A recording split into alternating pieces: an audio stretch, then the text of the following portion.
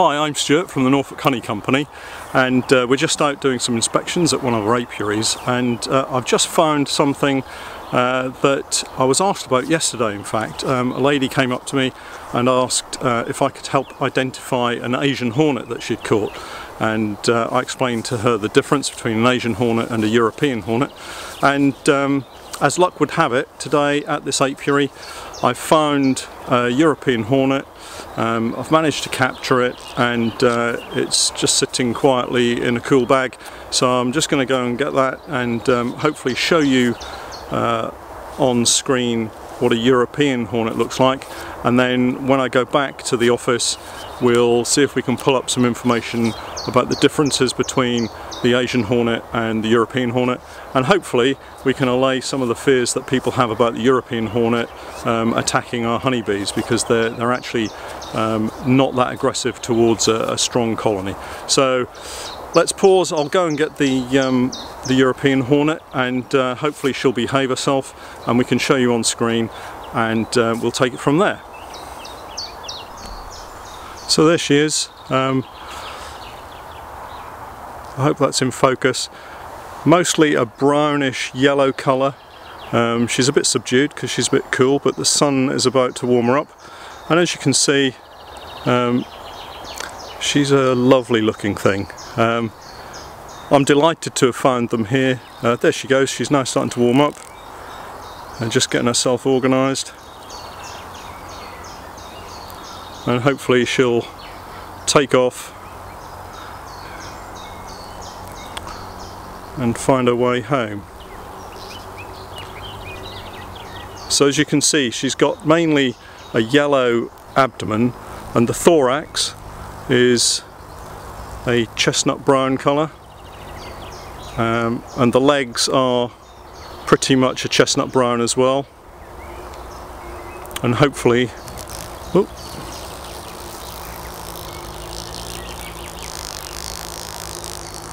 you can see that quite clearly.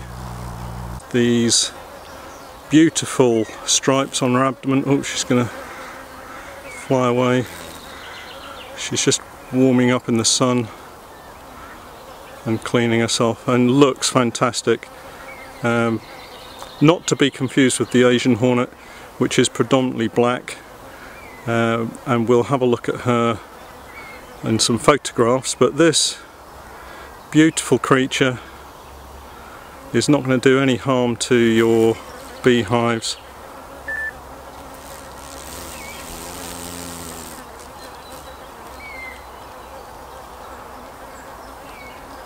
They will occasionally forage on colonies that are very weak, but how could anybody fail to be impressed with a creature like this? Okay, so we'll leave her to warm up and head off back to her nest, and we'll get back to the office and see if we can find some images of the Asian hornet. Okay, so I've made it back into the office and got to the computer and opened up a website, and as you can see it's called BeeBase, and this is the Animal and Plant Health Agency's National Bee Unit website, set up for beekeepers, and has pretty much all the information you could possibly want to know about bees and beekeeping. So if you look down the left hand side of the contents, there is a section called Bee Pests, Diseases and Maps. If we click on that, it gives you a sub-menu, and here's an Asian hornet section, and this gives you lots of really useful information about the Asian hornet, European hornet, and also shows the giant Asian hornet, which as you can see is sometimes referred to as the Japanese hornet.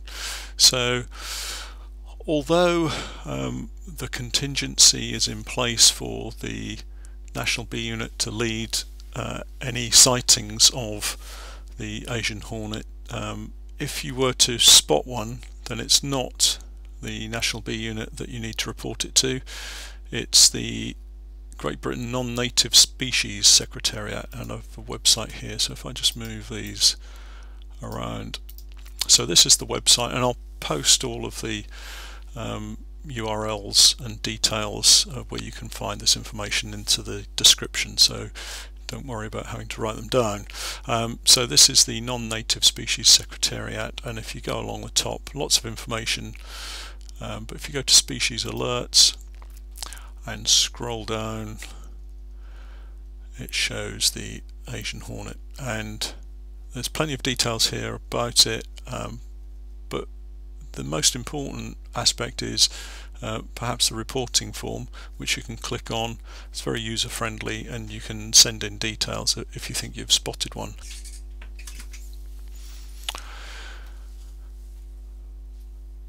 Okay, so we've got the alert poster, risk assessment and identification sheet, information sheet and response plan.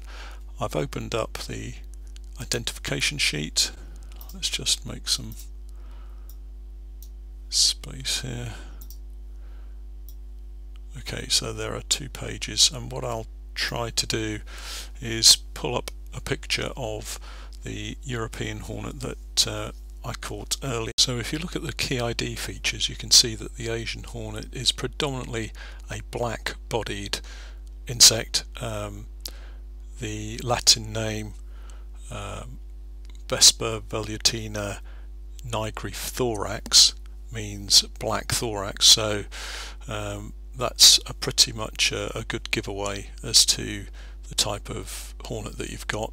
Notice the yellow ends to the legs, and also on the abdomen it's predominantly dark with a single yellow band on the 4th abdominal segment, whereas the European Hornet, as you can see from the drawing here and the video of the hornet that I caught earlier today, that also has a large yellow section, predominantly chestnut brown thorax, top of the abdomen and legs, and that again is a pretty obvious indicator that what you're looking at is a European Hornet and not an Asian Hornet.